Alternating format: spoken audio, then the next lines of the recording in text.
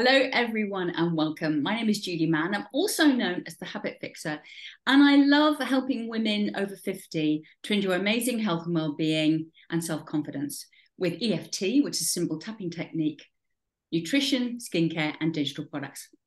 And today I'm joined by Claire Thorpe. And if you don't already know her, she is a copywriter and a marketing mentor. And one of the things she likes to do is to make messaging more magical. Love that, Claire.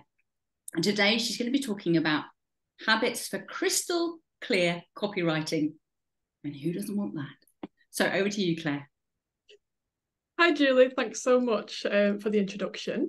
Today I want to share a few tips around that crystal clear message so your clients, your ideal clients, can feel like they've been working with you already for lifetimes. Who wouldn't want that, because that's what we want, is really aligned clients. So the first thing I'm going to talk about, there's a few C's going on here, crystal clear, and I'm Claire. So I'm going to talk about a few C words, not like that. So the first one is connection. So as I mentioned, I love to write copy. I've spent far too many years writing drab copy for the corporate world. But that's another story. So what I love to do is first and foremost focus on connection in your copy. So that can be several things. So that can be things like making sure that your tone of voice is consistent, making sure that you're coming across as you in anything you write. So what I'm talking about in copywriting is the written communication in your business. So I know some people struggle with this and like, oh, I can't write this down. So a little tip could be that you could actually record it, listen, or chat to a friend to help you get into that flow. But whatever you're writing, whatever you're putting out there, whether it's on your website, on socials, really think about that connection and that person that you want to connect with. So what I like to also think about as a little analogy to this is welcoming someone into your home. So, you might meet someone out on the street, you might meet someone at a party. We can think about this in our customer journey as like the social media world. So, you want to be inviting, you want to build that emotional connection, you want to build that spark. And then you might invite them round, you might invite them to your home. How does it feel when someone walks into your home? And this is what I think about as our website, that next step in that journey. So in your copy, is it letting people know a little bit more about you, what it's like to be in your home? So really nurturing and really being clear. And also, I just want to touch on desire-driven messaging. So here I'm talking about creating this wonderful connection.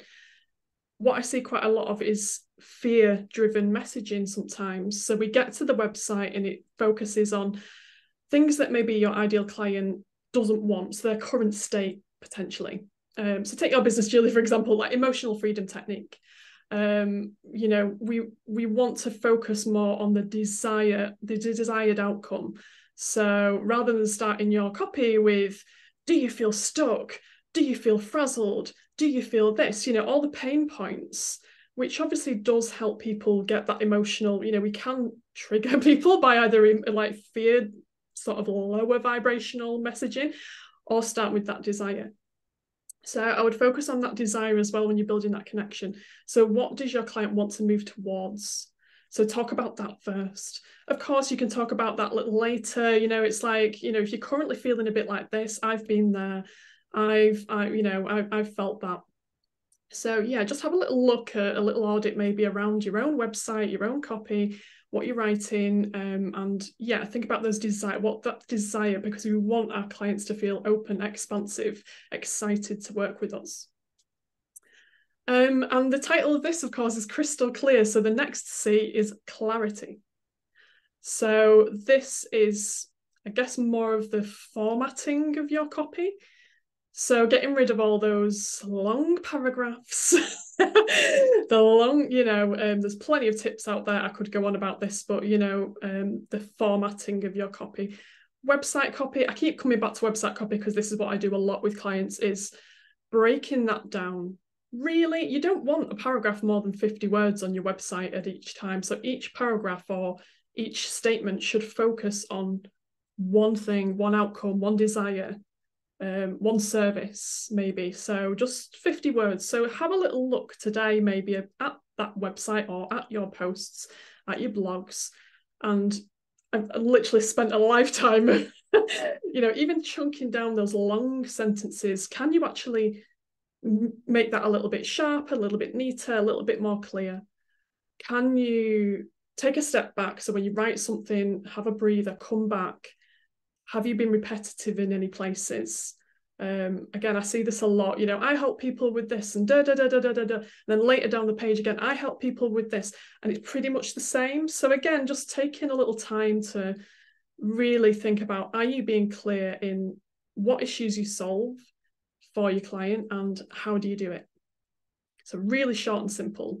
If you've got loads of services, put them on different pages. But it's that feeling of just being really clear, really calm when they come and read your copy. And then the final C is, I've mentioned it already a few times, but consistency.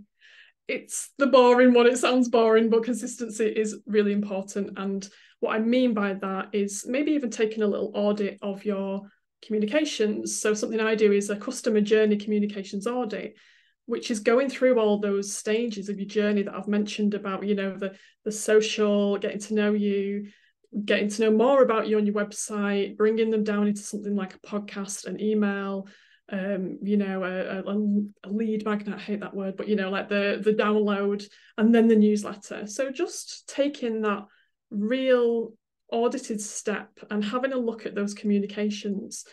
And again, just reviewing this for, am I being consistent in the way I talk about my services, about the particular things I solve for clients? So repeat. We know that we need to listen, we need to hear, in marketing, well, I think it's now like 15 times we need to hear a message because our attention is so distracted.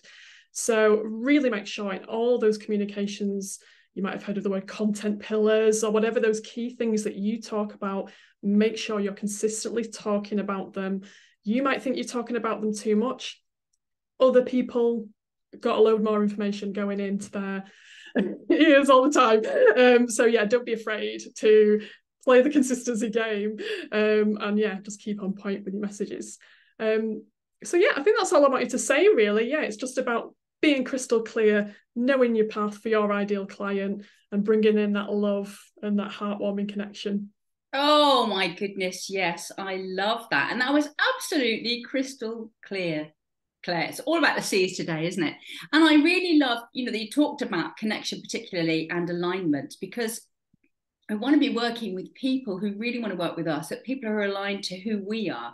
Otherwise, it's going to be it's not going to make work so pleasurable, is it? And we don't want to be working with people who are going to be complaining. I mean, of course, sometimes that happens, but that's another C, isn't it? But actually, we want to really, really attract people who are perfect for us and we're perfect for them. So thank you ever so much. I really, really appreciate that.